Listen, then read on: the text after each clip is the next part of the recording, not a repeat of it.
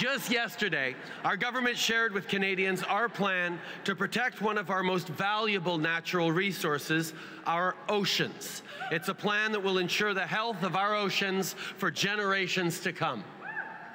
And today, I'm very happy to announce that our government is making another investment in British Columbia's future. We will invest $45 million in a new research and learning center here at Simon Fraser University.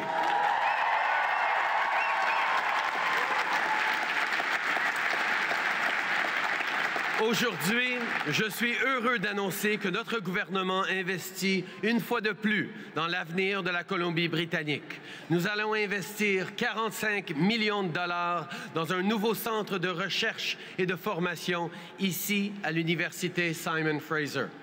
Once completed, the new building will be home to students in the university's new degree programs in energy systems and environmental engineering. The new building will also have specialized space and support for graduate students in the mechatronics program who are looking to commercialize their interdisciplinary engineering research. A lot of supporters of the mechatronics.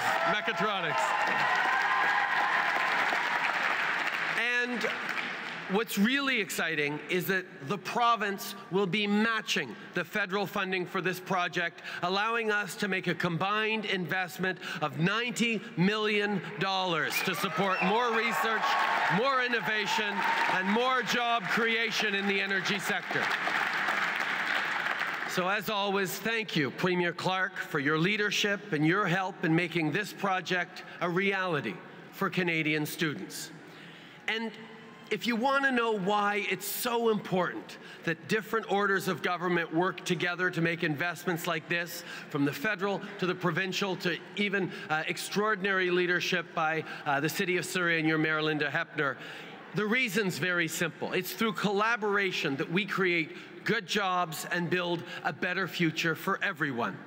Les centres de recherche et de formation comme celui que nous allons construire ici à Simon Fraser aideront à former la génération actuelle et les générations futures pour les bons emplois bien rémunérés de demain.